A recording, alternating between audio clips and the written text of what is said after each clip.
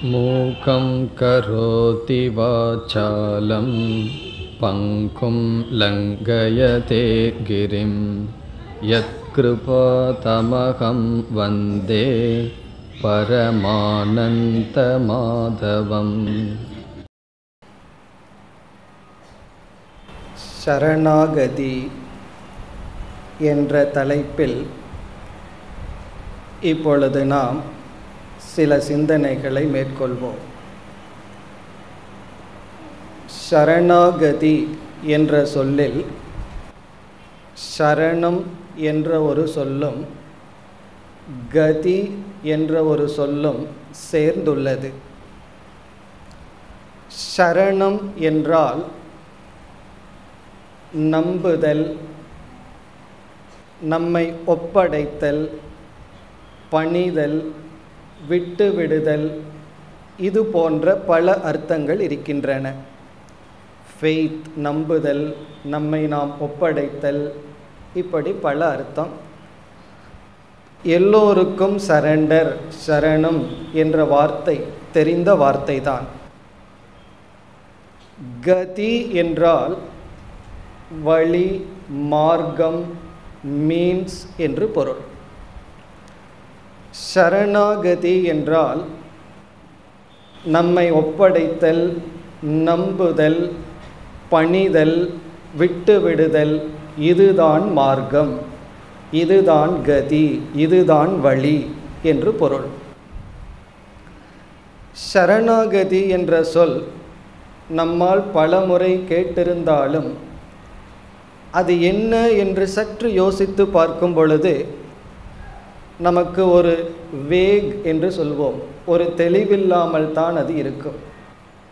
காரணம், இந்த சொல்லுக்கு ஒரு பொருள் அல்ல, பல பொருள்கள் இருக்கின்றன. சரணாகதி என்பது பல ஸ்டேஜ், பல படிகளாகவும் இருக்கின்றன. பொதுவாக சரண்டர், நான் சரண்டர் அடைஞ்சிட்டேன், சரணடைந்து விட்டேன் என்று சொன்னால் இந்த சரணாகதி என்பது பலகீனத்தினுடைய விளைவு.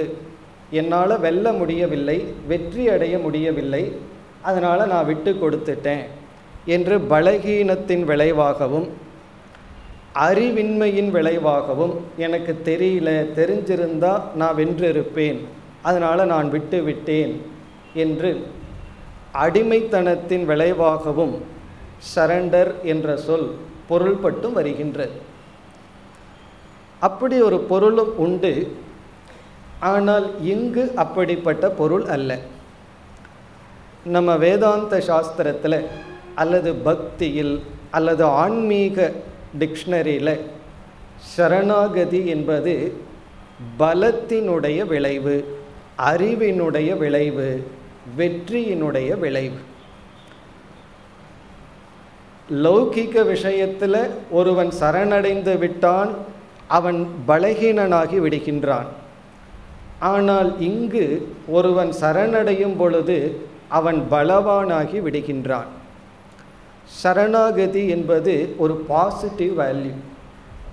நம்ம உலக வழக்கில் சரண்டர் ஆயிட்டேன் அப்படின்னு சொன்னால், நான் சரண்டர் பண்ணிட்டேன், சரண்டர் ஆயிட்டேன்னு சொன்னால் அது பலகீனம்.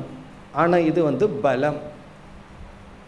காரணம், இது ஸ்ரத்தையினுடைய வெளிப்பாடு, நம்பிக்கையினுடைய பலன். நம்ம குழந்தையாக இருக்கும் பொழுது எல்லாத்தையும் அப்படியே நம்பி விடுவோம். யாரு மீது நமக்கு சந்தேகம் வராது. யாராவது உணவை கொண்டு வந்து வாயில் கொடுத்தா இது பாய்சனா உணவான்னு சந்தேகப்படாமல் நம்ம வாயை திறந்து சாப்பிடுவோம். ஆனால் வயது வர வர நமக்கு என்ன சொல்லி கொடுக்கின்றார்கள்? யாரையும் நம்பாதே, கவனமாயிரு என்று நமக்கு ட்ரஸ்ட், நம்பிக்கை வேண்டாம், அதுதான் பக்குவம் என்று சொல்லி கொடுத்து அந்த முழுமையாக நம்புகின்ற மனநிலை உடைக்கப்பட்டு விடுகின்றது. ஒரு பயம் விடுகின்றது. யாரை நம்புவது என்று ஒரு பயம் விடுகின்றது. உண்மையில் நம்பிக்கைங்கிறது ஒரு ஸ்ட்ரென்த். ஒருத்தரை நம்ம நம்புகிறோம் அப்படின்னா அது ஒரு விதமான பலம். அந்த பலத்தினுடைய விளைவு தான் சரணாகதி என்பது. இந்த சரணாகதி என்பது பாசிட்டிவ் வேல்யூன்னு பார்த்தோம். இது பல படித்தரங்களில் இருக்கின்றதுன்னு பார்த்தோம். நம்ம சரணாகதியை 3 ஸ்டெப்பாக பார்க்க போகிறோம். 3 படித்துறையில் சரணாகதி என்பது இருக்கின்றது. அது எப்படி நமக்கு தெரிகிறதுனா, யார் சரணடைகிறார்கள், யாரிடத்தில் சரணடைகிறார்கள், எதை எதற்காக சரணடைகிறார்கள் என்ற கேள்வியை கேட்டோம் அப்படின்னா நமக்கு இந்த 3 டிவிஷன் புரியும். இந்த 3லேயும் இந்த கேள்விக்கு 3 பதில் வரப்போகின்றது. யார் சரணடைபவர்கள், யாரிடத்தில் சரணடைகின்றோம், பிறகு எதை அல்லது எதற்காக சரணடைகின்றோம். இப்படியெல்லாம் நம்ம கேள்வி கேட்கும் பொழுது இந்த சரணாகதி 3ஆக பிரிக்கின்றது. இப்போ நம்ம முதல் சரணாகதிக்கு போவோம். இப்போ முதல் யார் சரணடைபவர்கள், யாரிடத்தில், எதற்காக, இந்த கேள்விக்கு நம்ம பதில் பார்த்து முடிக்கும் பொழுது முதல் ஸ்டெப் ஆஃப் சரணாகதி. பிறகு அடுத்தது இதை விட சற்று உயர்ந்தது, அதற்கு அடுத்தது இதை விட சற்று உயர்ந்ததுன்னு வரப்போகின்றது. இப்போ நம்ம ஃபஸ்ட்டு ஸ்டெப், முதல் படியில் இருக்கிற சரணாகதிக்கு வருகின்றோம். இப்போ சாதாரண ஒரு மனிதனுடைய வாழ்க்கையை பார்த்தோம் அப்படின்னா, ஒரு மனிதனுக்கு என்ன தேவை, எது வேண்டும் அப்படின்னு கேட்டால் என்ன நம்ம சொல்லுவோம்? நம்ம ஆன்மீகம்ங்கிறதுக்குள்ளே வர வேண்டாம், தத்துவங்கிறதுக்குள்ளே நுழைய வேண்டாம். சாதாரண மனிதன் அவனுக்கு என்ன தேவை என்று கேட்டால் சாஸ்திரம் என்ன சொல்கின்றது? முதலில் மனிதன் நாடுவது தன்னை பாதுகாத்து கொள்ள தேவையான பொருள்களை. நம்ம முதல்ல எதை நாடுவோம்? நம்ம பாதுகாத்துக்கிறதுக்கு என்னென்ன பொருள் தேவையோ அதை நாடுவோம். அந்த பொருள் இருந்தால் மகிழ்ச்சி அடைவோம், அது இல்லைன்னா வருத்தப்படுவோம்.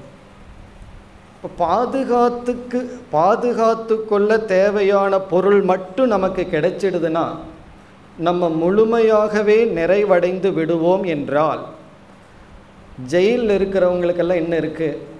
பாதுகாப்பான ரூம் இருக்குது, யாரும் உள்ளே வரமாட்டார்கள், ரொம்ப சேஃப்டியாக ரூம் இருக்குது, தேவையான உணவு இருக்குது, ஏதோ உடல் உழைப்பையும் அங்கே செய்யலாம், ஆடை இருக்குது. ஆனால் சந்தோஷமாக இருக்கிறார்களா? அவர்கள் சிறைப்பட்டதாக நினைக்கிறார்கள். இதிலிருந்து என்ன தெரிகின்றது? வெறும் பாதுகாப்புக்கான பொருள் மட்டும் நமக்கு கிடைச்சிடுதுன்னா திருப்தி அடைய மாட்டோம். இன்பத்திற்கான பொருளும் நமக்கு தேவை. கொஞ்சம் மகிழ்ச்சியாகவும் இருக்க வேண்டும். முதல்ல பசியை ஆற்றிக்கிறதுக்கு போவோம், பிறகு ருசிக்காக முயற்சி செய்வோம். பசிக்கு முதல்ல உணவு, பிறகு ருசிக்கு உணவை நாடுவோம். இப்போ இதிலிருந்து என்ன தெரிகிறது? சாதாரண ஒரு மனிதன் இயற்கையாகவே எந்த ஒரு அறிவையும் அடையாமல் அவன் நாடுவது வாழ்க்கைக்கு பாதுகாக்க தேவையான சூழ்நிலைகள்.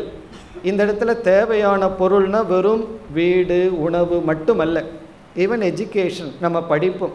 இப்போ எதை படித்தோம்னா நாளைக்கு அதை வச்சு நம்ம சம்பாதிக்க முடியும், வாழ முடியும்னு சொல்லி வாழ்க்கைக்கு தேவையான படிப்பு மற்ற அனைத்தையும் முதல்ல நாடுவோம்.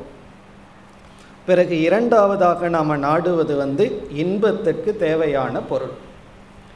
இப்போ என்ன ஆகுது? நம்முடைய வாழ்க்கையில் சில சமயங்களில் வாழ்க்கைக்கு தேவையான பொருள் கிடைக்காமல் போகின்றது, இன்பத்திற்கு தேவையான பொருளும் கிடைக்காமல் போகின்றது. அப்பொழுது மனதில் ஒரு துயரம் வருகிறது, பயம் வருகின்றது. இப்போ இந்த இன்பத்தை நாடுதல் இயற்கையாக இருக்குது. பிறகு நாம் விரும்பாமலேயே சில துன்பங்களை நம்ம சந்திக்க வேண்டியது இருக்குது. இப்போ உடல் இருந்ததுன்னா உடலை வச்சு உணவை உட்கொள்கின்றோம், ஆடை அணிகளை அணிந்து நம்ம சுகத்தை அடைகிறோம். பிறகு உடலுக்கு நோய் வருது, நாம் விரும்புவர்களிடமிருந்து பிரிய வேண்டியது இருக்குது. இப்படி எத்தனையோ துயரங்களும் வருகின்றது. அப்போ நம்ம என்ன பண்ணுவோம்? இன்பத்தை நாடுதலும் துன்பத்தை தவிர்த்தலும் நம்முடைய வாழ்க்கையில் லட்சியமாக இருந்து கொண்டு இருக்கின்றது. இதுதான் சாதாரண மனிதர்களுடைய மனதில் இருக்கிற லட்சியம். இப்போ இப்படிப்பட்டவர்கள் சிலருக்கு ஏதோ புண்ணிய வசத்தில் எனக்கு இன்பமும் வேண்டும், அதே சமயத்தில் துன்பம் வேண்டாம் என்கின்ற நிலையில் இருப்பவர்கள் தான் முதல் விதமான மனிதர்கள். இவர்களுடைய சரணாகதியை இப்போ நம்ம பார்க்கிறோம்.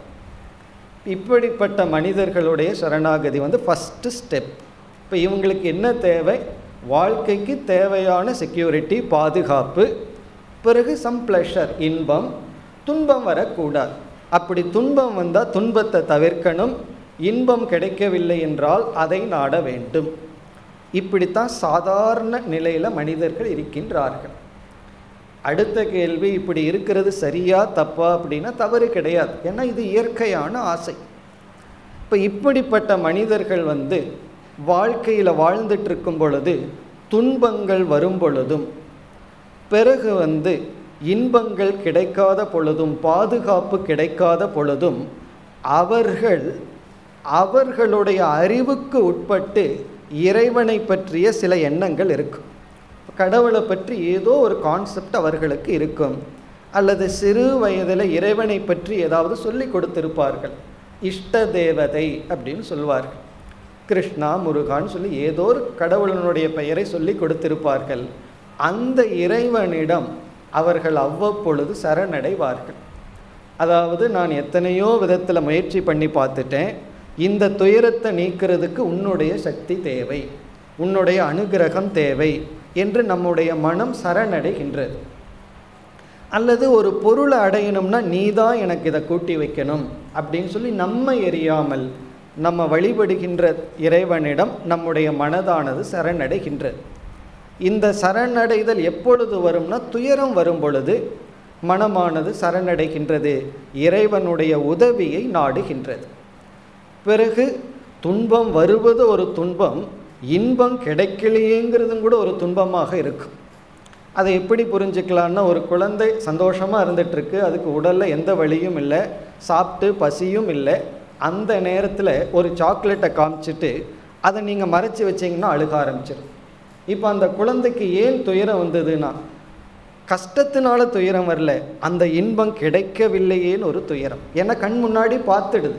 அதனால தான் குழந்தை முன்னாடி ஏன் காட்டுனேன் அப்படின்னு நம்ம சொல்கிறோம். அப்போ நம்ம துயரமாகவும் வருகின்றது, இன்பம் கிடைக்கவில்லையே என்றும் துயரம் வருகின்றது. இப்போ இந்த நேரத்தில் பக்தி என்ற ஒரு உணர்வை உடைய மனிதர்கள் இறைவனிடத்தில், அதாவது இஷ்ட தேவதையினிடம், தான் வழிபட்டு வருகின்ற இறைவனிடம், அல்லது சில அல்ப தேவதைகள் என்று சொல்லப்படுகிறது. ஒவ்வொரு கஷ்டத்துக்கும் ஒவ்வொரு தேவதைகள் இருப்பார்கள். அதெல்லாம் நம்ம படிக்கிறோம்.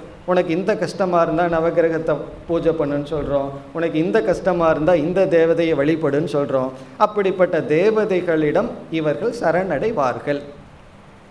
இங்கே சரணடைதல் அப்படின்னு சொன்னால், நீ தான் எனக்கு உதவி செய்து உன்னுடைய அனுகிரகத்தில் நான் இதை அடைய வேண்டும் என்று அவர்கள் நினைப்பார்கள். இந்த சரணாகதியில் உண்மையிலேயே என்ன நடக்குது அப்படின்னா, நம்முடைய ஈகோ இருக்கே, அகங்காரம், அது அப்படியே மெல்ட் ஆகுது, உருகி விடுகின்றது.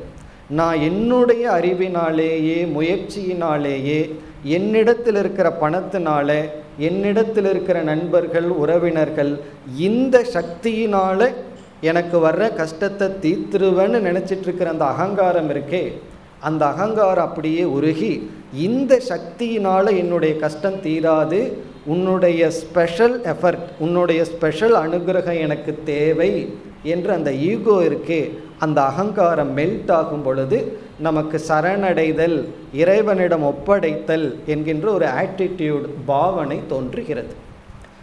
இப்படி சில சமயம் தோன்றலாம், சில சமயம் தோன்றாமலே இருக்கலாம். இதுதான் சாதாரண மனிதர்களிடம் இருக்கின்ற சரணாகதி.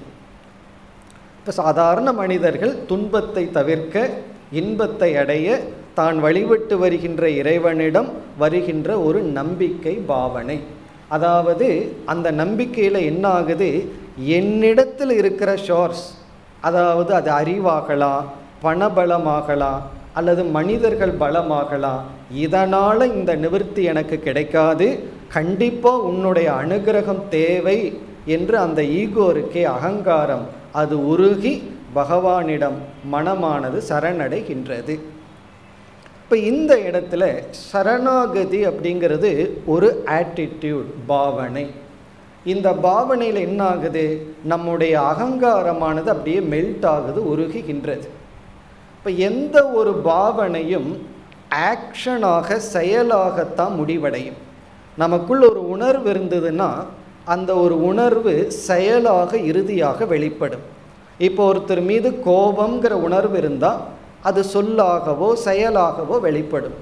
அன்புங்கிற உணர்வு இருந்தால் அவருக்கு ஏதாவது ஒரு நன்மை செய்வோம் அல்லது 4 வார்த்தை அவர்கிட்ட பேசுவோம், அப்படி அது வெளிப்படும். இப்படி எந்த ஒரு பாவனை மனதில் இருக்கின்ற உணர்வும் அது செயலாக வெளிப்படுவது இயற்கை.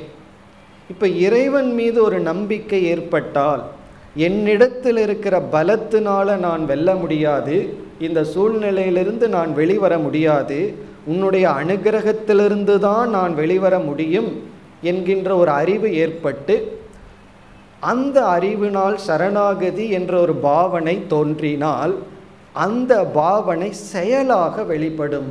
அந்த செயல் தான் இறைவனை வழிபடுவது, இறைவனுக்காக செய்கின்ற சில தியாகங்கள். நான் பகவானுக்காக இதை செய்கிறேன் அப்படின்னு சொல்லி நம்ம சில சமயம் பொருளை தியாகம் பண்ணுவோம், உழைப்பை தியாகம் பண்ணுவோம், சில சமயம் நடந்து போவோம், கிரிவலம் வருவோம். இப்படிப்பட்ட பக்தி பூர்வமான தவ செயல்களெல்லாம் சரணாகதியிலிருந்து வெளிப்பட்ட செயல்கள். இப்போ இந்த செயல் எப்படி வருதுன்னா சரணாகதியிலிருந்து வருகின்றது. இது ரொம்ப ஆரம்பத்தில் இருக்கின்ற சரணாகதி, ஃபஸ்ட்டு ஸ்டேஜ், முதல் படி. காரணம், இந்த சரணாகதியில் நம்பிக்கை மாற்றப்படுகிறது. நம்மகிட்ட இருக்கிற பணம், நம்மகிட்ட இருக்கிற அறிவு, அதில் இருக்கிற நம்பிக்கை அப்படியே ஷிஃப்ட் ஆகி பகவானிடம் செல்கின்றது. அப்பொழுது நமக்கு செயலாக வெளிப்படுகிறது. இனி இந்த சரணாகதியிலிருந்து இந்த பக்தன் என்ன பலன் அடைகிறான்னு பார்த்தோம்னா, நாம் எந்த ஒரு செயல் செய்தாலும் அந்த செயலுக்கு கண்டிப்பாக பலன் இருக்கும். இப்போ பகவான் மீது நம்பிக்கை வச்சு சரணடைஞ்சு ஒரு செயலில் மேற்கொண்டோம்னா அந்த செயல் பகவானை நினச்சிட்டு ஒரு 5 நிமிஷம் தியானம் பண்ணுறதாகவும் கூட இருக்கலாம். அந்த செயல் என்ன செய்கின்றது? 2 விதமான பிரயோஜனத்தை கொடுக்கின்றது. ஒன்று, வெளியில் இருக்கின்ற சில மாற்றங்கள். நமக்கு ஒரு கஷ்டம் வர்றதா இருந்தால் இந்த சரணாகதி என்ன செய்கின்றது? அந்த கஷ்டத்தை சற்று குறைக்கின்றது, மாற்றுகின்றது. ஏன்னா நமக்கு வர்ற சூழ்நிலைகளை, சந்திக்க வேண்டிய சூழ்நிலையை சாஸ்திரம் 2ஆக பிரிக்கின்றது. ஒன்று பல பிராரப்தம், இனி ஒன்று பலகீன பிராரப்தம்னு சாஸ்திரம் பிரிக்கு. பல பிராரப்தம்னா மாற்ற முடியாமல் நம்ம சந்திச்சு தான் ஆக வேண்டுங்கிற சூழ்நிலை. பலகீன பிராரப்தம்னா நாம் சந்திக்க வேண்டியது இருக்குது, ஆனால் புதிதாக செய்கின்ற முயற்சியில் அதை மாற்ற முடியும். எல்லாமே மாற்ற முடியாததாக இருந்தால் சாஸ்திரம், முயற்சி இதுக்கெல்லாம் அர்த்தம் இல்லாமல் போயிடும். ஆனால் சிலதெல்லாம் மாற்ற முடியும். இப்போ இந்த சரணாகதி என்ன செய்கின்றது? வெளியே இருக்கின்ற மாற்றக்கூடிய சூழ்நிலைகளை நமக்கு மாற்றி கொடுக்கின்றது. அந்த துயரத்தினுடைய இன்டென்சிட்டி இருக்கே, அதை குறைத்து கொடுக்கின்றது. அது மாற்ற முடிவதைத்தான். ஆனால் சிலது மாற்ற முடியாதது இருக்கே, அதை என்ன பண்ணுது அப்படின்னு கேட்டால், இந்த சரணாகதி வெளி சூழ்நிலையை மாற்றுவதற்கு பதிலாக உள் சூழ்நிலையை மாற்றுகின்றது. நம்முடைய மனசை மாற்றுகின்றது. முதல்ல வெளியே மாற்ற வேண்டிய மாற்றத்தை இறைவன் மீது நம்பிக்கை வச்சு சரணடைஞ்சு ஏதாவது செஞ்சு அது மாற்றும். சில சமயம் வெளி சூழ்நிலையை மாற்றுறதுக்கு நான் மட்டும் பொறுப்பல்ல, எத்தனையோ பேர் பொறுப்பாக இருக்கின்றார்கள். இப்போ வெளியே ஒரு கஷ்டமான சூழ்நிலைனா அது மாறணும்னா அது என்னுடைய கையில் மட்டுமல்ல, மற்றவர்களுடைய மனம் மாறணும். அப்பொழுது தான் அந்த சூழ்நிலையெல்லாம் மாறும். அந்த சமயத்தில் சரணாகதி நம்முடைய உள் மனதை மாற்றுகின்றது. உள் மனதை எப்படி மாற்றுகின்றது என்றால், நமக்கு வர்ற கஷ்டத்தை சந்திக்கின்ற சக்தியை இந்த சரணாகதி கொடுக்கின்றது. அதாவது சரணடைஞ்சால் லௌகிக அர்த்தத்தில் பலகீனத்தை அடைவோம். ஆனால் இந்த இடத்துல நம்மை அறியாமல் ஒரு பலத்தை, தைரியத்தை அடைவோம். அது எப்படின்னா சரணடைஞ்சு பார்த்தா நமக்கு தெரியும். ஒரு கஷ்டமான சூழ்நிலையில் பகவானே கதின்னு ஒரு சரணாகதி நமக்குள்ளே வந்தால், ஒரு நம்பிக்கை பகவான் தான் அப்படின்னு ஒரு நம்பிக்கை வந்தால், நம்மை எறியாமல் ஒரு சக்தியை மனதிற்குள் பார்ப்போம். அப்போ என்ன ஆகும்னா, எப்படிப்பட்ட கஷ்டங்கள் வந்தாலும் அந்த கஷ்டத்தை தாங்குகின்ற சக்தி நமக்கு வரும். உண்மையிலேயே வெளி சூழ்நிலையை மாற்றுறதுல அர்த்தமில்லை, அது இருந்துட்டு போகலாம். அதை தாங்குகிற சக்தி நமக்கு விட்டால் பிறகு வெளி சூழ்நிலை எப்படி இருந்தால் என்ன, அந்த சக்தியானது சரணாகதியிலிருந்து வருகின்றது. இப்போ அர்ஜுனனை எடுத்துட்டோம் அப்படின்னா, முதல்ல அவன் என்ன செய்தான், போர்க்களத்திற்குள்ள அவனோ சில கருத்துக்களை அவனாக சிந்திச்சான். அவன் என்ன நினச்சா, என்னுடைய அறிவு, நான் பெற்ற அறிவே எனக்கு துணை புரியும்னு நினச்சி சிந்திச்சு எவ்வளவு தூரம் குழப்பத்தடைய முடியுமோ குழப்பத்தடைஞ்சான். பிறகுதான் அவனுக்கு ஒரு அறிவு வந்தது. அது என்ன அறிவு தெரியுமோ, என்னுடைய அறிவு எனக்கு பயன்படாது, என்னுடைய அறிவு எனக்கு பயன்படாது, நான் வெளியே இருந்து தான் இந்த அறிவை வாங்கணும் என்று உணரும் பொழுது ஷாதிமாம் துவாம் பிரபன்னம், நான் உங்களிடம் சரணடைகின்றேங்கிற சரணாகதிங்கிற ஆட்டிடியூட், பாவனை தோன்றியது. அதனால தான் நம்ம சொன்னோம், இந்த சரணாகதிங்கிறது அவ்வளவு சுலபமாக தோன்றிவிடாது. நம்ம சாதாரணமாக சொல்லுவோம், எல்லாம் கடவுள் கையில் விட்டுட்டு சிவனேன்னு இருக்க வேண்டியதுதானேன்னு சொல்லுவோம். அது வாயளவில் சொல்லலாம். அப்படி விடுவது அவ்வளவு சுலபம் அல்ல. பிடிக்கிறது தான் கஷ்டம்னு நினைக்கிறோம், விடுவது தான் கஷ்டம். 1 கோடி ரூபாய் சம்பாதிக்கிறது கஷ்டம்னு நினைக்கிறோம், கஷ்டம்தான். ஆனால் அதை தியாகம் பண்ணுறதுக்கு அதை விட 1 கோடி மடங்கு அதிக முயற்சி தேவை, அதிக பக்குவம் தேவை. அப்படி எல்லாம் பகவான்னு விடணும்னு சொன்னால் அர்ஜுனனுடைய முயற்சியிலிருந்து வந்தது தான் சரணாகதி. நம்ம நினைக்கிறோம் சரணாகதிங்கிறது முயற்சியின்மையினுடைய விளைவு, அப்படியே சும்மா இருந்துட்டு பகவானிடம் சரணடைகிறதுன்னு சொல்லுதுன்னு நினைக்கிறோம். ஆனால் அப்படி அல்ல. முயற்சி செய்யாமல் சரணாகதிங்கிற ஆட்டிடியூடு நம்மிடம் தோன்றாது. அப்படி வந்ததுன்னா சும்மா சொல்லுவோம். ஆகவே உண்மையான சரணாகதி எப்போ வரும்னா முயற்சியினுடைய பலனாக வரும். நாம் அந்த சூழ்நிலையிலிருந்து மாறுவதற்கு எவ்வளவு முயற்சி பண்ணணுமோ அதை செஞ்சுட்டு முயற்சியினுடைய முடிவில் வருவது தான் சரணாகதி. அர்ஜுனன் தன்னுடைய அறிவை எவ்வளவு தூரம் பயன்படுத்தணுமோ அவ்வளவு பயன்படுத்தி பிறகு அவனுக்கு தெளிவு வந்தது, இந்த அறிவு எனக்கு பயனில்லை, வெளியிருந்து உதவி வர வேண்டும். வாழ்க்கையில் எது அறிவுபூர்வமான செயல்னா, எப்போ நமக்கு உதவி தேவையோ அப்போ உதவியை நாடுவது தான் அறிவுபூர்வமான செயல்.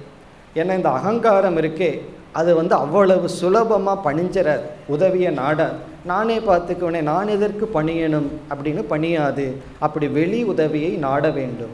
என்னுடைய ஜட்ஜ்மெண்ட், என்னுடைய முடிவு, என்னுடைய சிந்தனை இதில் தவறு இருக்கின்றது, வெளியிருந்து எனக்கு அறிவு வேண்டும்னு அர்ஜுனன் முயற்சியினுடைய பலனாக இறைவனிடம் சரணாகதி அடைந்தார். இப்படி நம்ம ஒரு துயரமான சூழ்நிலையிலிருந்து வெளியே வர முயற்சி பண்ணி பிறகு ஒரு அறிவு நமக்கு ஏற்படுகிறது, இது இறைவனுடைய அனுகிரகத்தினால தான் நமக்கு வெற்றி கிடைக்கும்னு சொல்லி அந்த ஒரு அறிவிலிருந்து வருவது தான் சரணாகதி. அது வெளி சூழ்நிலையை மாற்றலாம், சில சமயம் மாறாமல் இருக்கும். உள் சூழ்நிலையை மாற்றும், இந்த உலகத்தை சந்திக்கின்ற மனதை மாற்றி கொடுக்கும். நம்ம உண்மையிலேயே அதைத்தான் செய்யணும். நம்ம மனதை மாற்றினா போதும், உலகம் மாறிவிடும். பிறகு மனதிற்குள் இருக்கின்ற 2வது பலன் ஏற்றுக்கொள்ளுதல் என்கின்ற ஒரு மனப்பக்குவம் நமக்கு வரும். ஏன்னா நான் பகவானிடம் விட்டு விட்டேன், பகவானிடம் விட்டு விட்டேன்னு சொல்கிறதனுடைய அர்த்தம் என்ன தெரியுமோ, என்ன பலனாக வருதோ அது பகவான் கொடுக்கறது. அதுக்கப்புறம் பலனில் நம்ம குறை சொன்னோம் அப்படின்னா பகவான்கிட்ட விடலைன்னு அர்த்தம். நான் எல்லாத்தையும் பகவான் கையில் விட்டுட்டேன், சரணடைஞ்சிட்டேன்னு சொன்னதற்கு பிறகு எதை நம்ம சந்திக்க வேண்டியது இருக்கோ அது இறைவன் நமக்கு சந்திக்க வைக்க வேண்டிய சூழ்நிலை. அதை நம்ம குறை சொன்னோம்னா, ஏற்றுக்கொள்ளவில்லை என்றால் என்ன பொருள்னா, நான் சரணடைஞ்சதுங்கிறது பொய்யின் ஆயிடுது.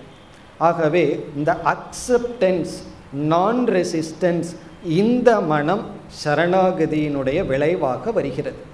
இப்போ சரணாகதியில் முதல் கிடைக்கிற பிரயோஜனம், கஷ்டங்களை சந்திக்கிற மனோபலம், தைரியம் வருகின்றது. பிறகு என்ன சூழ்நிலை வந்தாலும் ஏற்றுக்கொள்கின்ற மன மாற்றத்தை இந்த சரணாகதி நமக்கு கொடுக்கின்றது.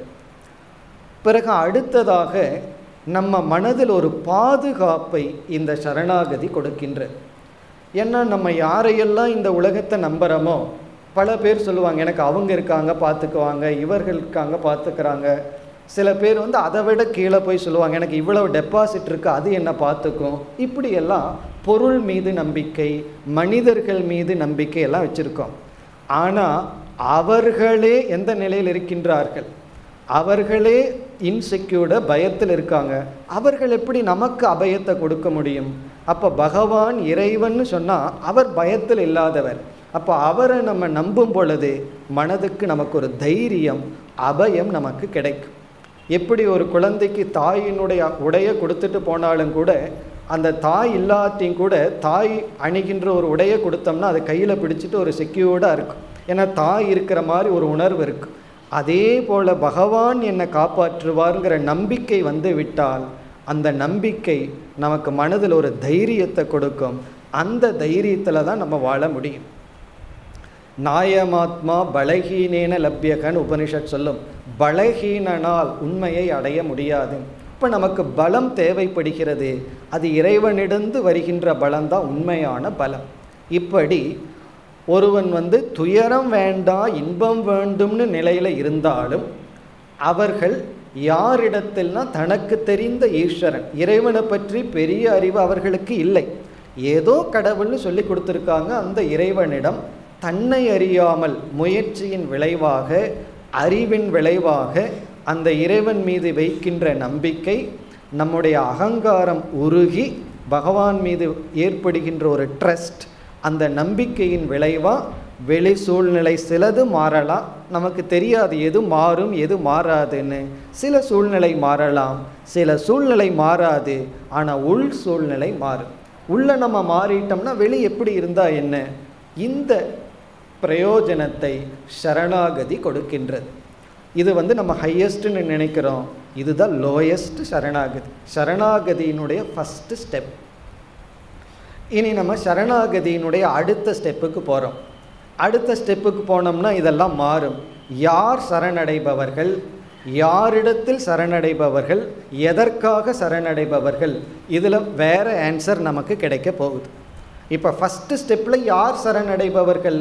வாழ்க்கையில் இன்பம் வேண்டும் துன்பம் வேண்டாம் அந்தளவுக்கு இருக்கின்ற மனநிலையுடன் கூடியவர்கள். அல்ப தேவதை அல்லது இஷ்ட தேவதையான இறைவன், இறைவனை பற்றி அவங்களுக்கு அறிவு இருக்கணுங்கிற அவசியம் இல்லை. அந்த இறைவனிடம் அவர்கள் தன்னுடைய அகங்காரத்தை, அந்த ஈகோ என்னாலேயே முடியுங்கிறத விட்டுட்டு இறைவனுடைய அனுகிரகத்தினால தான் நான் சூழ்நிலையை மாற்றி மனநிலையை மாற்ற முடியும்னு சரணடைவார்கள். இதற்கும் பலன் உண்டு. ஆனால் சரணாகதி அவ்வளவு சுலபமாக வந்துடாது. தவமுடையாருக்கு தவம் கைகூடும் சொல்வார்கள். ஒரு தவம் பண்ணுறதுக்கே தவம் பண்ணியிருக்கணும்னு சொல்வார்கள். இப்போ காலையில் வாக்கிங் போகணும்னு சொன்னால் அது ஒரு விதமான எக்ஸசைஸ். அந்த எக்ஸசைஸ் பண்ணுறதுக்கும் ஹெல்த் இருக்கணுமே. அப்போது ஒரு ஹெல்த் இருந்தால் தானே அதை வச்சு அடுத்த ஹெல்த் இம்ப்ரூவ் பண்ண முடியும். அதே போல் சரணாகதிங்கிற ஒரு சாதனையை பின்பற்றதுக்குமே நமக்கு தகுதி வேணும். இறைவன் மீது நம்பிக்கை வேண்டும். அதுவும் இல்லாமல் இந்த உலகம் நம்மை உண்மையிலேயே காப்பாற்றாதுங்கிற அறிவும் நமக்கு தேவை. இப்படி சாதாரண மனிதர்களிடத்தில் நடைபெறுகின்ற சரணாகதி அவர்களுக்கு நன்மையை கொடுக்கின்றது, எந்த தீமையையும் கொடுக்காது. இந்த சரணாகதிங்கிறது இது வீக்னஸ் அல்ல, இது ஸ்ட்ரென்த். நம்ம யாரிடத்துல சரணடைகிறோமோ அவங்க பலம் நமக்கு வந்துடும். இப்போ சுக்ரீவன் சரணடைஞ்சான், ராமருடைய பலம் அவனுக்கு கிடைச்சது. திரௌபதி தன்னுடைய முயற்சிக்கு பிறகுதான் சரணடைந்தார். முயற்சியெல்லாம் செஞ்சதற்கப்புறம் எந்த அரசர்களும் எந்த மனிதர்களும் என்னை காப்பாற்ற முடியாதுங்கும் பொழுது ஒரு சக்தி வந்தது.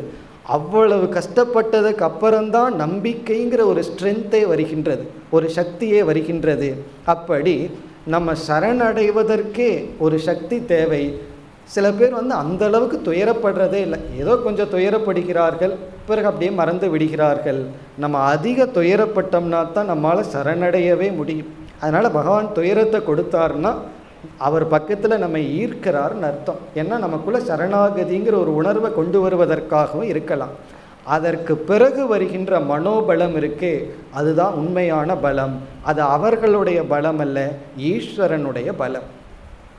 அது மட்டுமல்ல, சரணாகதி பண்ணி ஒருவனுக்கு வாழ்க்கையில் சக்ஸஸ் எல்லாம் வந்ததுன்னா இந்த ஈகோ அகங்காரமும் வராது. காரணம் என்ன? இது பகவான் கொடுத்த வெற்றின்னு சொல்லி இந்த பகவானை சரணடைந்து வருகின்ற வெற்றி நமக்கு கர்வத்தை கொடுக்காது, பணிவைத்தான் கொடுக்கும். அப்படி நம்முடைய மனதில் பயமின்மையை கொடுக்கும், பிறகு ஏற்றுக்கொள்கின்ற மனநிலையை கொடுக்கும், கஷ்டங்களை சந்திக்கின்ற சக்தியை கொடுக்கும். வெற்றி வந்தால் கர்வத்தை கொடுக்காது. இப்படிப்பட்ட பலனெல்லாம் நமக்குள்ளே நடக்கும். வெளியே சிலது மாறலாம், சிலது மாறாமலும் இருக்கலாம், அது நமக்கு தெரியாது. இது ஃபஸ்ட்டு ஸ்டேஜ். இனி நம்ம செகண்ட் ஸ்டேஜுக்கு போவோம். இப்போ இரண்டாவது ஸ்டேஜுக்கு வந்தோம் அப்படின்னா, இவர்கள் யார் அப்படின்னு ஒரு கேள்வி வரும்பொழுது, இவர்களுக்கு ஒரு ஸ்பெஷல் நாலேஜ், ஒரு புதிய அறிவு வந்துள்ளது. அது என்ன அறிவுனா, வாழ்க்கை அப்படின்னு இருந்தால் இன்பம் துன்பம்ங்கிறத நம்ம மாறி மாறி அனுபவிச்சிட்ருக்கிறதுங்கிறது இயற்கை. சாஸ்திரமே என்ன சொல்லுது, ஒரு ஜீவன் மனித உடலில் வரணும்னு சொன்னால் பாதி பாவம் பாதி புண்ணியம் இருந்தால் தான் மனித ஜென்மமா. அதிக புண்ணியம் இருந்தால் தேவர்கள் போன்ற ஜென்மம், அதிக பாவம் இருந்தால் மிருகம் மரம் செடி கொடின்னு சொல்லுது. இப்போ இதிலிருந்து என்ன தெரியுது, மனித உடல் எடுத்தால் இன்ப துன்பங்கிறது மாறி மாறி வரத்தான் வரும். அதை நான் பகவானிடம் சரணடைஞ்சு இந்த சக்தியெல்லாம் அடைஞ்சிக்கிறேன். என்னுடைய மேலான லட்சியம் வெறும் இன்பத்தை அடையிறது, துன்பத்தை தவிர்க்கிறது மட்டுமல்ல, இதற்கு மேலே இருக்கு என்கின்ற ஒரு அறிவை அடைந்தவர்கள். அவர்களைத்தான் நம்ம என்ன சொல்கிறோம், ஆன்மீகத்திற்குள் அடியெடுத்து வைத்தவர்கள். முதல் படியில் இருக்கிறவங்களையெல்லாம் ரிலீஜியஸ் பீப்புள்னு சொல்லலாம். ரிலீஜியஸாக இருப்பவர்கள், மத நம்பிக்கையுடன் இருப்பவர்கள்னு சொல்லலாம். அடுத்தவங்க தான் ஆன்மீகத்திற்குள் நுழைந்தவர்கள். இவர்களுடைய லட்சியம் என்ன, இவர்களுடைய கோல், இவர்களுடைய குறிக்கோள் அல்லது இலக்கு என்ன அப்படின்னு சொன்னால், வாழ்க்கைன்னு இருந்தால் விதவிதமாக துன்பம் வரும், விதவிதமாக இன்பம் வரும். அதையே ரெக்டிஃபை பண்ணிகிட்டே வாழ்க்கையை கழிக்க வேண்டாம். எனக்கு நிலையான ஒன்று வேண்டும், அழியாத ஒரு பொருளை நான் அடைய வேண்டும் என்கின்ற ஒரு லட்சியத்தை அடைந்தவர்கள், அதற்காக முயற்சி செய்பவர்கள். அப்போ இவர்களுக்கு வாழ்க்கையில் சந்திக்கிற இன்ப துன்பங்கிறது என்ன, அது இரவு பகல் போல் வரட்டும், என்ன கஷ்டம் வந்தாலும் வரட்டும், நான் சந்திக்கிறேன். எந்த இன்பம் வந்தாலும் நான் மயங்கி விழுந்து விட மாட்டேன், எந்த துன்பம் வந்தாலும் நான் மயங்கி விழுந்து விட மாட்டேன். இந்த இன்ப துன்பங்களுக்கு அப்பாற்பட்டு முழு மனநிறைவு அல்லது மோட்சம் என்கின்ற ஒன்றை அடையணும். பிறகு நான் யாரை வழிபடுறேனோ அந்த இறைவன் யாருன்னு நான் தெரிஞ்சுக்கணும், அந்த இறைவனை நான் அடைய வேண்டும். இப்போ இந்த இடத்துல அந்த இறைவன் நாம் யாரை சரணடைகிறோமோ அவர் ஒரு மீன்ஸ் கிடையாது, உபாயம் அல்ல, அவரே லட்சியமாகி விடுகின்றார். ஃபஸ்ட்டு ஸ்டேஜில் எப்படி இருக்குது தெரியுமோ, பகவான் ஒரு இன்ஸ்ட்ருமெண்ட், அவ்வளவுதான். நமக்கு வேற இருக்கின்ற ஒரு கருவி, அவரிடம் எனக்கு ஸ்ட்ரென்த்து வேணும், அவ்வளவுதான். செகண்ட் ஸ்டேஜில் அந்த பகவான் தான் என்னுடைய லட்சியம், எனக்கு வேறு என்னும் வேண்டாம், மாயாவிதான் வேணும், மாயை வேண்டான்னு அர்த்தம். உன் கையில் இருக்கிற மாயை செல்வமோ இதுவோ வேண்டாம், எனக்கு நீதான் வேணும்னு பகவானை அடைதல் அல்லது உண்மையை அடைதல். இப்படி ஒரு லட்சியம் வரணும் அப்படின்னா, ஏற்கனவே எனக்கு எது லட்சியமாக இருந்ததோ அது லட்சியம் அல்லங்கிற அறிவும் வரணும். நான் உண்மையான பொருளை அடையணும்னு சொன்னால் நமக்கு எது லட்சியமாக தெரிஞ்சதோ அது லட்சியமாக கூடாது. அப்போ வாழ்க்கையில் எவ்வளவு பொருள் கிடைச்சாலும் அந்த பொருள் எனக்கு சாதனையாக இருக்கலாம், என்னுடைய சாத்தியம் அல்ல, முடிவல்ல. எவ்வளவு புகழ் வேணாலும் கிடைக்கலாம், எவ்வளவு இன்பம் வேண்டுமானாலும் வரலாம், அது என்னுடைய அல்டிமேட் கோல், என்னுடைய முடிவான லட்சியம் அல்ல. என்னுடைய முடிவான லட்சியம் உண்மைதான், என்னுடைய முடிவான லட்சியம் உண்மையான ஒரு அழியாத ஒரு பரம்பொருள் தான் என்னுடைய லட்சியம் என்று அந்த பரம்பொருளை அல்லது இறைவனை அல்லது நிறைவு கொடுக்கும் பொருளை லட்சியமாக கொண்டவர்கள், அவர்களைத்தான் சாதகர்கள்னு சொல்கிறோம். அவர்களுடைய சரணாகதி இரண்டாவது சரணாகதி. இப்போ ஃபஸ்ட்டு சரணாகதி சாதாரண மக்கள், இரண்டாவது சரணாகதி ஆன்மீகவாதிகள். இந்த லட்சியம் இல்லாமல் நம்ம ஆன்மீகம்னு சொல்லவே கூடாது. ஆன்மீகம்னு எப்போ சொல்லணும்னா, நம்முடைய லட்சியம் இன்பத்தை அடைகிறதோ வெறும் துன்பத்தை தவிர்க்கிறதோ மட்டுமல்ல, இதற்கு அப்பாற்பட்டு இருக்கின்ற நிலையான பொருளை அடைதல், உண்மையை அடைதல். இந்த கோல் யாருக்கு வருதோ, பிறகு இந்த உலகத்தில் இருக்கிற அனைத்து பொருள்களும் அதனுடைய வேல்யூவை இழந்துறணும். தங்கம்ங்கிறது தங்கத்தினுடைய வேல்யூவை இழக்கணும். அனைத்து பொருள்களும் அந்த பொருளுக்கு இருக்கிற சாத்தியம்ங்கிற ஸ்டேட்டஸை இழந்துடணும். சாதனம்ங்கிற ஸ்டேட்டஸில் இருக்கலாம். நம்ம பணம் வேண்டான்னு சொல்லலை, அது சாதனமாக இருக்கலாம், மீன்ஸாக இருக்கலாம், எண்டாக இருக்கக்கூடாது. இப்போ இந்த உலகத்தில் இருக்கிற அனைத்தும் மீன்ஸாக மாற்றப்படணும், ஒரு உபாயமாக மாற்றப்படணுமே தவிர லட்சியமாக இருக்கக்கூடாது. இப்போ இந்த நிலையை அடைந்தவர்கள் இரண்டாவது நிலையில் இருப்பவர்கள். இப்போ இவர்களுடைய சரணாகதி என்னன்னு இப்போ பார்க்கும் பொழுது, இவர்களுக்கு என்ன தேவை என்பது அடுத்த கேள்வி. யாரிடத்தில் சரணடைகிறார்கள்னா மீண்டும் அதே இறைவனிடம். ஆனால் அந்த இறைவன் இவர்களுக்கு சற்று மாறி இருக்கும், வெறும் ஒரு அல்ப தேவதையாக இருக்காது, இந்த உலகத்தையே படைச்ச அந்த இறைவன். அதை பற்றி பிறகு பார்ப்போம். இப்போ இவர்களுடைய தேவை என்ன என்று பார்த்தால், இவர்களுடைய தேவையை நம்ம 3 தேவையாக பிரிக்கிறோம். முதலில் இவர்களுக்கு தேவை அந்த உண்மையான மெய்ப்பொருளை பற்றிய ஞானம், அறிவு தான் இவர்களுக்கு தேவை.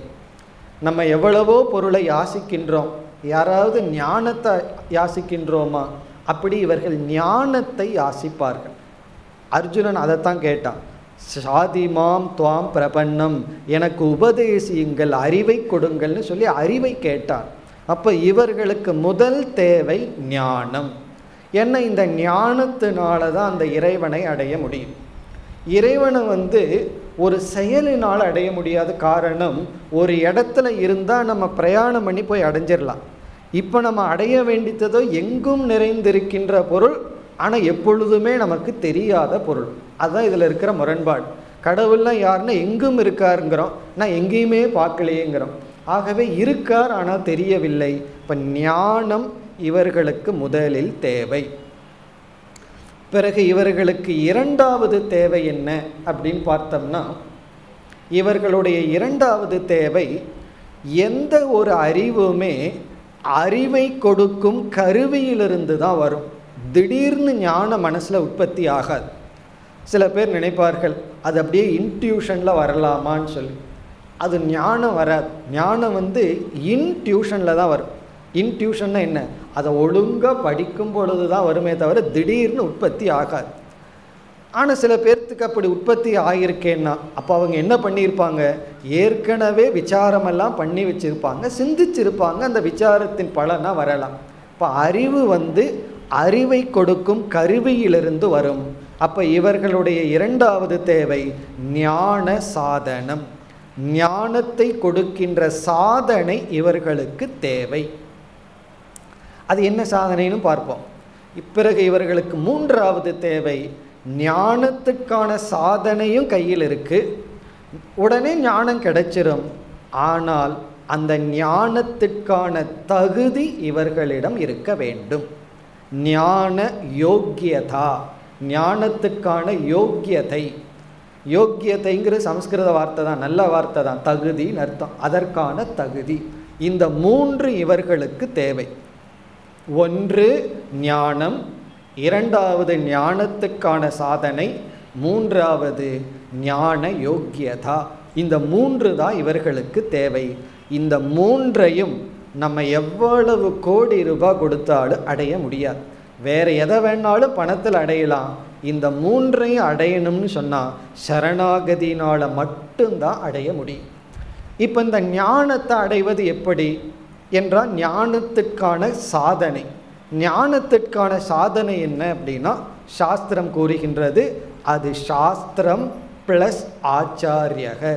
சாஸ்திரமும் குருவும் ஞானத்திற்கான சாதனை. ஏன்னா எந்த ஒரு ஞானமும் ஒரு நூலிலிருந்து தான் நம்ம பெற முடியும். இப்போ இறைவனை பற்றிய ஞானம் வேணும்னா, இறைவனை பற்றிய எந்த நூல் பேசுதோ அந்த நூலை நாம் அணுக வேண்டும். அந்த நூலை தான் உபனிஷத், பகவத்கீதை என்றெல்லாம் சொல்கிறோம். இப்போ பகவத்கீதை, உபனிஷத் போன்ற நூல்கள் இறைவனை பற்றிய அறிவை கொடுக்கின்றது. சரி, அந்த நூல் தானே எனக்கு வேணும், நான் டைரெக்டாக போய் படிச்சுக்கிறேனேன்னு சொன்னால், நம்ம நேரடியாக அணுகுனா அதில் இருக்கிற ஒரு வார்த்தையும் நமக்கு புரிவதில்லை. ஆகவே அந்த நூலை எடுத்து சொல்ல ஆசிரியர் நமக்கு தேவைப்படுகின்றார். அப்போ இவர்களுடைய தேவை ஞானமாக இருந்த போதிலும் அந்த ஞானத்துக்கு சாதனமான சாஸ்திரமும் குருவும் தேவைப்படுகின்றது.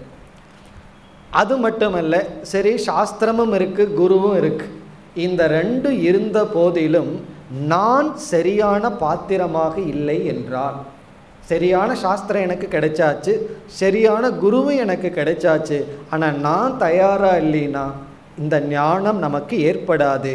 அப்போ இவர்களுடைய லட்சியம் இப்பொழுது ஞான யோக்கியதா. இந்த மூணில் கடைசி சொல்கிறதா முக்கியம். இந்த ஞான யோக்கியதா வந்துடுதுன்னு வச்சுக்குவோமே, நம்ம அறிவுக்கு தகுதி ஆயிட்டோம்னா இறைவன் நமக்கு எதை கொடுக்கணுமோ அதை கொடுத்துருவார். அறிவுக்கான கருவியை கொடுப்பார், பிறகு அறிவையும் கொடுத்து விடுவார். இனி அடுத்த கேள்வி, ஞானத்துக்கான யோக்கியதை என்ன, தகுதி என்ன என்று கேட்டால் நம்ம எத்தனையோ தகுதியை சொல்லலாம். இப்போ நம்ம சுருக்கமாக இரண்டு தகுதியை சொல்கிறோம். அதுதான் வாழ்க்கையில் அடைவதற்கு மிக மிக கடினம். ஒன்று வைராக்கியம். வைராக்கியம்ங்கிற ஒரு மனப்பக்குவம் நமக்கு தேவை. இரண்டாவது நட்பண்புகள், நல்ல பண்புகள், நல்ல வேல்யூஸ், நட்பண்புகள். இந்த இரண்டு என்னைக்கு நமக்கு வருதோ அப்பொழுது நாம் அறிவுக்கு பாத்திரம் ஆகின்றோம். இந்த இயற்கை என்னவென்றால், நம்ம எதற்கு தயாராகிறோமோ அதை கொடுக்கறது தான் இயற்கை. அது இயற்கையில் நீங்கள் பார்த்தா சரியா இருக்கு. ஒன்றுக்கு தயாராகிட்டோம் அப்படின்னா அது நம்ம முன்னாடி வந்து நிற்கலைன்னா நம்ம தயாராகலின்னு அர்த்தம். வந்து நின்னும் தயாராகலைன்னா பிரயோஜனம் இல்லை.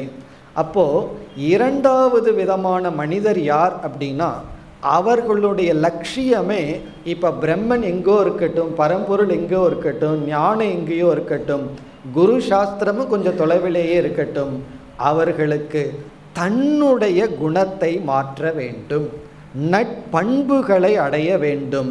இதுதான் அவர்களுடைய லட்சியம். வாழ்க்கையில் வேறு எந்த லட்சியத்தை வச்சாலும் சுலபமாக அடைஞ்சிடலாம். பணத்தை அடைகிறது ஈஸி, எதை வேண்டுமானாலும் அடைஞ்சிடலாம். ஆனால் நம்முடைய குணத்தை மாற்றுறதுக்கே அது மிக மிக கடினமானது.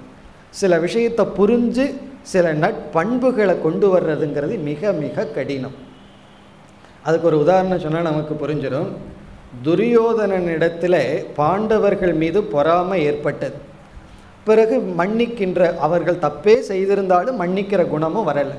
இப்போ அந்த பொறாமையை அவனால் விட முடியவில்லை. இப்போ பகவானுக்கு மகாபாரத யுத்தம் பண்ணுறது சுலபமாக இருந்தது. எதை காட்டிலும்?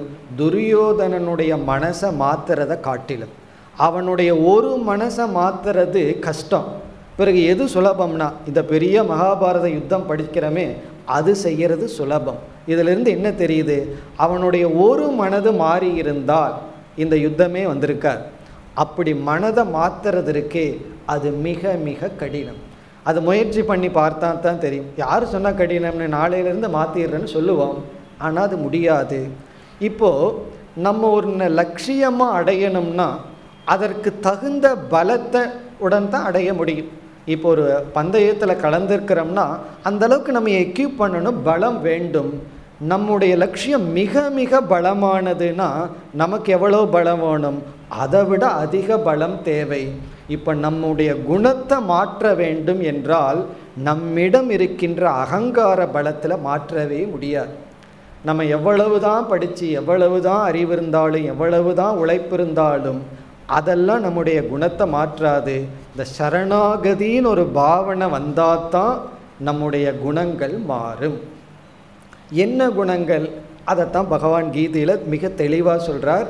தெய்வீ சம்பத், ஆசுரி சம்பத்துன்னு ரெண்டாக பிரிக்கிறார். எதெல்லாம் நட்பண்புகள் நம்மிடம் இருக்க வேண்டியது என்னன்னு ஒரு பெரிய லிஸ்ட்டு கொடுக்குறார். பிறகு நம்மிடம் இருக்கக்கூடாதது என்ன, அதுவும் குணமாற்றம்தான். இப்போ பொறாமை நம்ம விட்டு போகணும். ஒருவர் நம்ம தப்பு செஞ்சால் மன்னிக்கிற குணம் வேண்டும். மற்றவர்களை பற்றி இழிவாக பேசாமல் இருந்து பழகணும். முதல்ல பேசாமல் இருந்து பழகணும். அப்படி பேசினா மற்றவங்களை குறை சொல்லாமல் இருந்து பழகணும். இப்படி எத்தனையோ குணங்கள் எல்லாம் நம்மிடம் வர வேண்டியது இருக்குது. நம்மிடம் வர வேண்டிய குணம் எவ்வளவோ, நம்மிடமிருந்து செல்ல வேண்டிய குணம் எவ்வளவோ, ஒரு பெரிய லிஸ்ட் இருக்குது. இதை நம்ம பார்த்தோம் அப்படின்னா மலைச்சு நிற்போம். என்னுடைய சக்தியை வச்சு இதையெல்லாம் மாற்ற முடியுமா? நம்முடைய மனசு மாதிரி ஒரு பெரிய குப்பைத்தொட்டி எதுவுமே கிடையாது. அது தெரியாத வரைக்கும் நல்லா இருக்கும். தியானத்தில் உட்காரும்போது முதல் கஷ்டம் என்ன தெரியுமோ?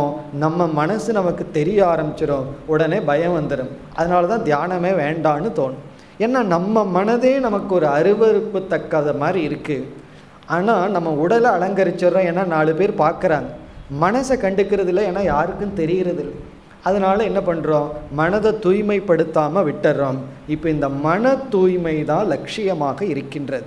இப்போ இப்படிப்பட்டவர்களுக்கு பகவானிடம் ஒரு சரணடைதல்ங்கிற பாவனை ஏற்படுகின்றது. இதுவும் தவத்தினுடைய பலனாக வரும்.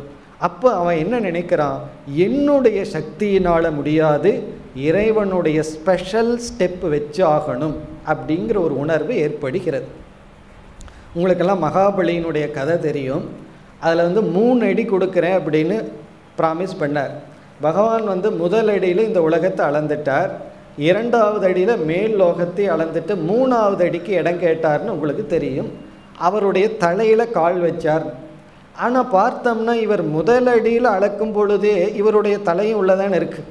இந்த பூலோகத்தையே அவர் அளக்கும் பொழுது இவருடைய தலையும் உள்ளே இருக்கும் பொழுது 3வது அடியை தலையில் கால் வைக்கிறதுனுடைய அர்த்தம் என்னன்னா, அவருக்கு நான் கொடுக்கின்றேங்கிற அகங்காரம் இருக்கே, அது 2 உலகத்தை விட ரொம்ப பெருசு. அதுக்கு பகவான் எக்ஸ்ட்ரா ஸ்டெப்பு வச்சு ஆகணும் அதை நீக்குவதற்கு. ஏன்னா நான் கொடுக்குறேங்கிற எண்ணம் இருக்கே, அந்த எண்ணத்தை எனக்கு கொடுத்துருன்னு 3வது அடி வைக்கிறார். அப்படி நம்ம தானம்னு செஞ்சாலும் நான் கொடுக்குறேங்கிற ஒரு ஈகோ வந்துடும். அப்படி நம்ம மனதில் எத்தனையோ தீய குணங்கள் இருக்கின்றது. அது எப்படின்னா அமிலத்தை போல, ஆசிட் கண்டெய்னரையும் நாசம் பண்ணும், கண்டென்ட்டையும் நாசம் பண்ணும். அமிலம் இருக்கிற பாத்திரத்தையும் அழிக்கும், அதுக்குள்ளே ஏதாவது போட்டாலும் அழிக்கும்.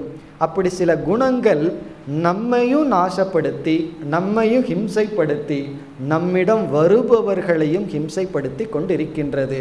அதிலிருந்து விடுதலை அடைய வேண்டுமென்றால் நம்ம இறைவனிடம் சரணடைய வேண்டும். இனி யாரிடத்தில் சரணடைதல் அப்படிங்கிற கேள்விக்கு வருகின்றோம்.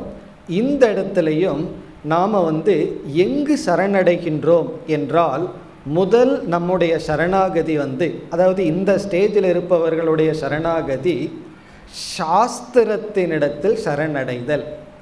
இங்கேயும் நம்ம 4 இடத்துல சரணடையணும். எல்லாம் இறைவனுடைய வெளிப்பாடு தான். ஒன்று சாஸ்திரம், சாஸ்திரத்தில் நம்ம ஒப்படைக்கணும். ரொம்ப பேர் இவர்கள் சாஸ்திரம் படிப்பார்கள், தன்னை ஒப்படைக்க மாட்டார்கள். அது என்னமோ சொல்லுதுன்னு படிப்பார்கள். அப்படி இல்லாமல் முழு நம்பிக்கை சாஸ்திரத்தில், நாம் படிக்கிற சாஸ்திரத்தில் வர்ற முழு நம்பிக்கை சாஸ்திரத்தில் இருக்கின்ற சரணாகதி. இப்போ இந்த இடத்துல சரணாகதினா அர்த்தம் வேறையாயிருது. அதாவது நம்ம சாஸ்திரத்தை சரணடைஞ்சிடறோம், இந்த சாஸ்திரம்தான் என்னை காப்பாற்றும் என்கின்ற சரணாகதி. 2வது சரணாகதி குருவினிடத்தில் சரணாகதி. முதல்ல அல்ப தேவதை இறைவனிடம் அல்லது இஷ்ட தேவதை, இங்கே குருவினிடம் சரணாகதி. குருவினிடம் சரணாகதினா என்ன அர்த்தம், இவர் சாஸ்திரத்தில் சொல்லும் முறை சரிங்கிற நம்பிக்கை. ஏன்னா சாஸ்திரம் எனக்கு புரியல, இந்த சாஸ்திரத்தை நான் நம்புகிறேன். சில பேர் சொல்லுவாங்க சாஸ்திரத்தை நம்புகிறேன் ஆனால் அவரு நம்ப மாட்டேன், அவர் எப்படி ஒழுங்காக சொல்லுவாருன்னு எனக்கு எப்படி தெரியும்னு நம்பிக்கை வராமல் போகலாம். அப்படி இல்லாமல் குருவினிடத்தில் சரணாகதி.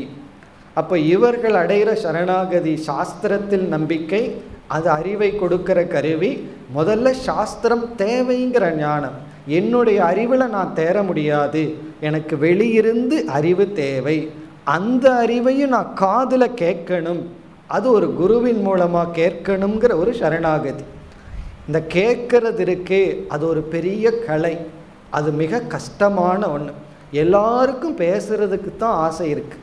நீங்கள் பார்த்தீங்கன்னா 2 பேர் பேசி கொண்டு இருப்பார்கள், 2 பேரும் சேம் டைம் பேசிகிட்டு இருப்பாங்க. யார் கேட்குறாங்கன்னா கேட்குறதுக்கு ஆளே இருக்காது. அப்படி எல்லோருக்கும் பேசுகிறதுல விருப்பம், கேட்குறதுல விருப்பம் வர வேண்டும். அப்படி கேட்கறதுல விருப்பம்தான் குருவினிடத்தில் சரணாகதி. அப்படி குருவினிடத்தில் சரணாகதி 2வது. 3வது ஈஸ்வரனிடத்தில் சரணாகதி. இப்போ ஈஸ்வரனிடத்தில் சரணாகதினா, ஈஸ்வரன்கிறவர் யார் அப்படின்னா, இது வெறும் ஒரு தேவதையோ அல்லது ஈஸ்வரன் அப்படிங்கிறவர் நம்ம இஷ்ட தேவதையோ அல்ப தேவதைகளோ அல்ல. இப்போ இந்த அளவுக்கு வந்த சாதகனுடைய மனசில் யார் ஈஸ்வரன் கேள்வி வரும் பொழுது, இந்த உலகத்துக்கே காரணமாக இருக்கின்ற தர்மஸ்வரூபமாக இருப்பவர் ஈஸ்வரன். இந்த உலகத்தில் இருக்கிற நியதி ஈஸ்வரனுடைய வெளிப்பாடு, ஆர்டர் அப்படின்னு சொல்கிறோம். இந்த உலகம் சரியாக இயங்கிக் கொண்டு வருகிறது. அந்த தர்மந்தான் ஈஸ்வரன். ஈஸ்வரன்கிறவர் அனைத்துமா இருக்கார், இந்த உலகமாக வெளிப்பட்டுள்ளார்னு சொல்லி அந்த டோட்டல் அனைத்துமா இருக்கின்ற ஈஸ்வரனிடத்தில் சரணாகதி, தர்மத்தில் சரணாகதி. பல பேர்த்துக்கு வருவதில்லை. அவர்கள் ஏதோ ஒரு தத்துவம் சொல்வார்கள், இந்த காலத்தில் உண்மையை பேசினா பிழைக்க முடியாது, இப்படியெல்லாம் சில ஸ்டேட்மெண்ட் இருக்கு, பொய் சொன்னால் தான் பிழைக்க முடியும். சில பேர் சொல்வார்கள், உங்களுக்கு என்ன வியாபாரமாக பண்ணுறீங்க, உண்மை பேசிட்டு போயிடுவீங்க, நாங்கள் தானே வியாபாரம் பண்ணி வாழ்ந்துட்டுருக்கோம், உலகத்தில் இருக்கோம், எங்களால் இதையெல்லாம் காம்ப்ரமைஸ் பண்ணணும், இப்படியெல்லாம் ஒரு நம்பிக்கை இருக்குது. ஆனால் எது உண்மை, எப்படி தர்மம் இருக்குன்னு புரிஞ்சுட்டா இப்படியெல்லாம் தவறாக நினைக்க மாட்டோம். அப்படி இல்லாமல் முழுமையாக தர்மத்திடம், இறைவனிடம் சரணடைதல், இது தேர்டு. ஃபோர்த்து சரணாகதி என்ன தெரியுமோ, ஆத்ம சரணாகதின்னு சொல்லுவோம். நம்மிடத்திலே நாம் சரணடைதல். நம்மிடத்திலே நாம் சரணடைதல்னு சொன்னால் நம்முடைய குறைகளை நாம் மனதார ஏற்றுக்கொள்ளுதல். யாராவது நம்முடைய குறைய சொன்னால் நமக்கு கோபம் வரும், நம்முடைய நிறைய சொன்னால் நமக்கு சந்தோஷமாக இருக்கும். ஆனால் இது மாறணும். யாராவது நம்முடைய நிறைய சொன்னால் நமக்கு மனதில் வேதனை வரணும். இப்படியே தான் நம்ம சொல்லி நமக்கு ஈகோவை வளர்த்திடுவாங்களோன்னு பயம் வரணும். நம்முடைய குறைய சொன்னால் நம்ம சந்தோஷப்படணும். என்ன ஒரு ஞானியோடைய ஸ்லோகத்தில் என்ன சொல்கிறார், யாராவது என்னுடைய உடலையும் மனசையும் குறை சொன்னால் அவர்கள் என்னுடைய நண்பர்கள். ஏன்னா அவங்க உண்மையைத்தானே சொல்கிறாங்க, அதில் என்ன குறை இல்லை அப்படின்னு சொல்லி நம்மை நாம் ஏற்றுக்கொள்ளுதல், நம்முடைய பலகீனத்தை நமக்குள்ள ஓப்பனாக அக்செப்ட் பண்ணுறது, அதுதான் நம்மை நாம் சரணடைதல். இது இல்லாதப்ப நம்ம என்ன பண்ணுவோம், நமக்குள்ளேயே கற்பனையான ஒருத்தனை வச்சுட்டு வாழ்ந்து கொண்டு இருப்போம். நம்முடைய பலகீனம் ஒருவருக்கு தெரிஞ்சிட்டா துயரப்படுவோம், நம்முடைய பலகீனம் ஒருத்தனுக்கு தெரியலனா சந்தோஷப்படுவோம். அப்படின்னா என்ன அர்த்தம், எனக்குள்ள பலகீனம் இருந்தால் அது பரவாயில்ல, ஆனால் யாருக்கும் தெரியக்கூடாது.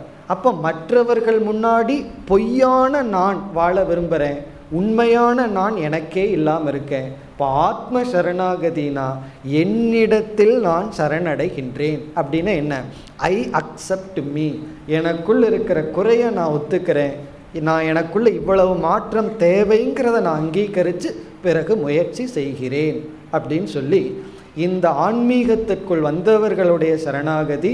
சாஸ்திரத்தில் நம்பிக்கை. சில சமயங்களில் நம்ம தவறான சாஸ்திரத்துக்குள்ளே போனாலும் நம்ம நம்பிக்கை தூய்மையாக இருந்தால் அதை விட்டு சரியான இடத்துக்கு வந்துடுவோம். அதே போல் தவறான இடத்துக்கு நம்ம போனாலும் நம்முடைய நம்பிக்கையே நம்ம சரியான இடத்துக்கு கொண்டு வந்து விடும். அப்படி சாஸ்திரத்தில் நம்பிக்கை, குருவினிடம் இருக்கின்ற நம்பிக்கை, ஈஸ்வரனிடம் இருக்கின்ற நம்பிக்கை, பிறகு நம்மிடமே நாம் சரணடைதல். அப்படின்னா என்னையே நான் முழுமையாக பார்த்து பொய்யான நான் வேண்டாம், நான் உண்மையான நானாக இருக்கின்றேன், அதான் நம்மையே சரணடைதல். இப்போ இந்த சரணடைதலெல்லாம் செஞ்சோம்னா என்ன பலன் கிடைக்கும்னு நம்ம பார்த்தோம். ஞான யோக்கியதா, ஞானத்திற்கு சரியான பாத்திரமாக ஆவோம். ஒரு மலர் மலர்ந்ததுன்னு சொன்னால் தேனீக்கள் தானாக வரும், அது போய் இன்வைட் பண்ண வேண்டியதில்லை. நம்முடைய மனம் யோக்கியதையை அடைந்தால் பிறகு குருவும் சாஸ்திரமும் தேடி வருவார்கள். பிறகு விசாரத்தை மேற்கொண்டோம்னா ஞானம் நமக்கு கிடைக்கும். ஞானத்தினுடைய பலன் அவர்கள் அடைய வேண்டிய லட்சியத்தை அடைவார்கள். இது இரண்டாவது சரணாகதி. இப்போ முதல் சரணாகதியும் பிரயோஜனம் இருக்குது, இரண்டாவது சரணாகதி அடுத்த ஸ்டெப்னு சொல்லலாம். இந்த முதல் சரணாகதிக்கு கீழேயும் சில பேர் இருக்காங்க, அவங்கள பற்றி நம்ம பேசலை. இறைவன் மீது நம்பிக்கை ஏற்பட்டு முதல்ல சில பேர் இறைவனிடம் சரணடைகிறார்கள், கிடைக்க வேண்டிய பலனை அடைகிறார்கள், பிறகு அடுத்த நிலைக்கு உயர்கிறார்கள். அதைத்தான் நம்ம இரண்டாவது சரணாகதியாக யார் யாரிடத்தில் எதற்காகன்னு பார்த்து சில பதிலை பார்த்தோம். இனி இறுதியான சரணாகதிக்கு வருவோம். இந்த இறுதியான சரணாகதிங்கிறது ஞானியினுடைய சரணாகதி, அதாவது அடைய வேண்டிய லட்சியத்தை அடைந்தவனுடைய சரணாகதி. அங்கேயும் நம்ம சரணாகதிங்கிற வார்த்தையை பயன்படுத்துகிறோம். ஏன்னா பகவானை பயன்படுத்தியுள்ளார். சர்வ தர்மான் பரித்யஜ்ய மாம் ஏகம் சரணம் விரஜ. என்று கடைசி நிலையிலையும் பகவான் சரணம்ங்கிற வார்த்தையை பயன்படுத்துகின்றார். இப்போ இந்த சரணாகதி என்ன அப்படின்னா, இது ஒரு செயலினுடைய அல்லது ஞானத்தினுடைய விளைவாக வருவதல்ல, இது பிரயோஜனமாக பலனாக கிடைக்கிற சரணாகதி. ஒரு சின்ன உதாரணம் சொன்னால் நமக்கு புரிந்துவிடும். பகவான் கீதையில் பக்தியின் மூலமாக என்னை அடைய வேண்டும்னு பக்தியை சாதனமாக சொல்கிறார். பிறகு ஒரு இடத்துல சொல்கிறார், ஞானி என் மீது பக்தியை அடைகிறான்னு சொல்கிறார். அதாவது பக்தியை சாதனமாகவும் பகவான் பேசுகிறார், பக்தி தான் லட்சியமாகவும் பேசுகிறார். இதனுடைய அர்த்தம் என்னன்னா, பக்தியே 2 விதம். பக்தி சாதனையாக இருக்குது, பிளவுபடுகின்ற பக்தி சாதனையாக இருக்குது. என் மீதும் எனக்கு அன்பு இருக்குது, இறைவன் மீது அன்பு இருக்குது. அப்படி பிளவுபட்ட பக்தி சாதனை, பிளவுபடாத பக்தி சாத்தியம். பகவான் என்ன சொல்கிறார், ஞானியினால தான் என்னை முழுமையாக நேசிக்க முடியும். ஏன்னா அஞ்ஞானிகளுக்கு என்னை தவிர நேசிக்கிறதுக்கு வேறொரு பொருள் இருக்குது. ஞானிக்கு எல்லாமே பொய்யாயிடுது என்னை தவிர. ஆகவே அவன்தான் என்னை நேசிக்க முடியும். காரணம், அந்த ஸ்டேஜில் அவன் நான்கிறதுல வேறுபாடு இல்லை. அப்படி லாஸ்ட் சரணாகதிங்கிற இடத்துல சரணடைபவன் யாரிடத்துல சரணடைகின்றோங்கிற பேதம் கிடையாது. இருக்கிறது ஒன்றே ஒன்று, அது அவனிடத்தில் இருக்கின்ற ஆத்ம ஞானம். அந்த ஞானத்தில் அடைகின்ற சரணாகதி அப்படின்னு என்ன, அந்த ஞானத்திலேயே நிலைத்திருத்தல். இந்த சரணாகதி ஃபஸ்ட்டு 2 சரணாகதியினுடைய பலனாக வருகின்றது. இப்போ முதல் சரணாகதியிலிருந்து 2வது சரணாகதிக்கு போகணும். சாஸ்திரத்தில் குருவிடத்தில், ஈஸ்வரனிடத்தில், தர்மத்திடத்தில், நம்மிடத்தில் சரணடைஞ்சு பழகணும். அதனுடைய பலன் நாம் ஞானத்தில் சரணடைவோம். அப்படின்னு என்ன, நமக்கு கிடைச்ச ஆத்ம ஞானத்தை தவிர அனைத்தும் பொய். இப்போ ஆத்ம ஞானம் உண்மையேனா, ஆத்ம ஞானம் என்ன சொல்லுதுன்னா அனைத்தும் பொய்ன்னு சொல்லுது. அப்போ அந்த ஆத்ம ஞானம் நான் தான் உண்மை பொருள், என்ன பூர்ணமான என்னை தவிர எதுவும் இல்லைன்னு சொல்லுது. இந்த அறிவில் நம்மை ஒப்படைக்கின்றோம். அப்படி ஒப்படைத்து இருத்தல் தான் ஜீவன் முக்தி, மன நிறைவுடன் வாழ்தல். அது எவ்வளவு காலம்னா, எவ்வளவு காலம் நமக்கு பிராரப்த கர்மம் இருக்கோ அவ்வளவு காலம் நாம் வாழ்கின்றோம். அதுதான் ஒரு மனிதனுடைய வாழ்க்கையில் அடைய வேண்டிய இறுதி லட்சியம். இப்படி சரணாகதின்னு நம்ம பார்த்தோம்னா, சாதாரண மனிதர்களிடத்திலும் சரணாகதி இருக்குது, பிறகு ஞானியினிடத்திலும் சரணாகதி இருக்குது. யார், எதற்காக, எதை, எப்படி சரணடைதல் அப்படிங்கிறதுல பல வேறுபாடு இருக்குது. இப்படி நம்ம படிப்படியாக சரணடைஞ்சு கடைசியில் அந்த பிரம்ம ஞானம் இருக்கே அதில் நம்ம ஒப்படைக்க வேண்டும். அதை பற்றி இப்பொழுது நமக்கு முக்கியமல்ல. இப்போ சாதகர்களாக இருக்கின்ற நாம் எதில் சரணடையணும்னா, நம்மிடத்தில் சரணடைவோம், சாஸ்திரத்தில் சரணடைவோம், பிறகு இறைவனிடத்தில் சரணடைவோம். இதெல்லாம் எதற்காகன்னா, ஒரே ஒரு கருத்தை மட்டும் நம்ம இப்போ மனசில் இருக்கட்டும், நம்முடைய குண பரிமாற்றம் தேவை. நம்முடைய குணத்தை மாற்றணும். நமக்குள் இருக்கின்ற மற்றவங்களை துன்புறுத்துகிற குணம் நீங்கணும், நம்மையே துன்புறுத்துகிற குணம் நீங்கணும், மற்றவர்களையும் நம்மையும் ஹிம்சப்படுத்தாத குணத்தை அடையணும். அதை அடைஞ்சிட்டோம் அப்படின்னா வைராக்கியமும் சுலபமாக வந்துடும், அனைத்தும் சுலபமாக வந்துடும். பிறகு நாமளும் சந்தோஷமாக இருப்போம், நம்மிடம் யாரெல்லாம் உறவு வைக்கிறாங்களோ அவங்களும் மகிழ்ச்சியாக இருப்பார்கள். இதை ஒன்றை நம்ம கைப்பற்றிட்டோம்னா மீதியெல்லாம் தன்னை போல வரும். இப்போ நம்முடைய லட்சியம் எது என்றால், நாமும் மகிழ்ச்சியாக இருப்போம், மற்றவர்களையும் மகிழ்விப்போம். அப்படி என்றால் நம்முடைய மனதை செம்மைப்படுத்துவோம் என்பதுடன் இந்த உரையை நான் நிறைவு செய்கின்றேன். ஓம் பூர்ணமத பூர்ணமிதம் பூர்ணாத் பூர்ணமுதச்யதே பூர்ணஸ்ய பூர்ணமாதாய பூர்ணமேவாவசிஷ்யதே. ஓம் சாந்தி சாந்தி சாந்தி.